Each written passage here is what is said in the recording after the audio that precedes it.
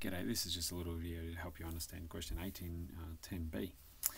So I've drawn the diagram as I've got it here, so a circle that has a radius of PQ, I think it was, and it also has a chord cutting it at some point, and the intersection is N and it's perpendicular at that point, so I've got this chord A to B, and then it also says that there's a tangent.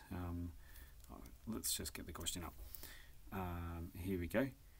Prove that Pn is equal in length to the perpendicular from P onto the tangent at A. So basically I think what they're asking us to prove is that this is the same as this. I'm going to have a go at that now. I guess the first thing I'm going to do is I'm going to draw a line from A down to here. Then what I'm going to do is I'm going to draw a line from this one here over to there, and then complete this sort of little triangle just there. Now I'm going to look at this here. I'm going to say that this angle in there between this line here and that line there, I'm going to call that X. I don't know if you can see that very well. So in there, that's actually called X, that angle, which means using the proofs that we've learnt this in this topic, this angle here must be the same. Now all of a sudden I know that these two triangles are exactly the same, they're congruent. Let me draw that triangle over here so we can see it a little bit better. So we've got P here, N here, A here and B there, and these sides are obviously the same.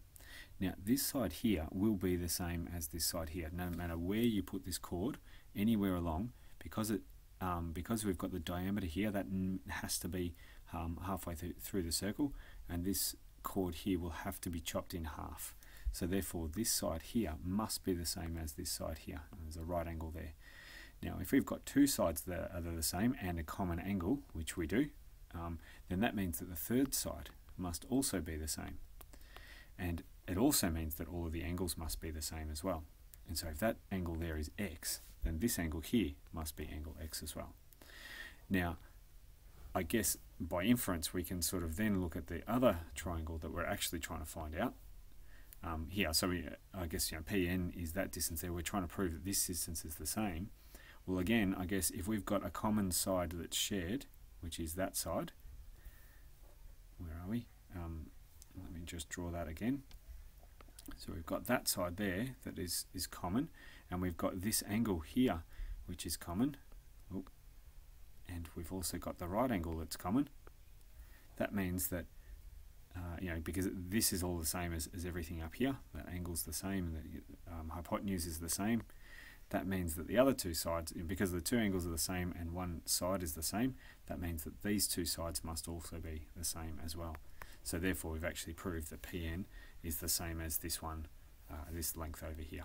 So I hope that's helped. Let me know if you've got any questions or if you can see other ways of doing it as well.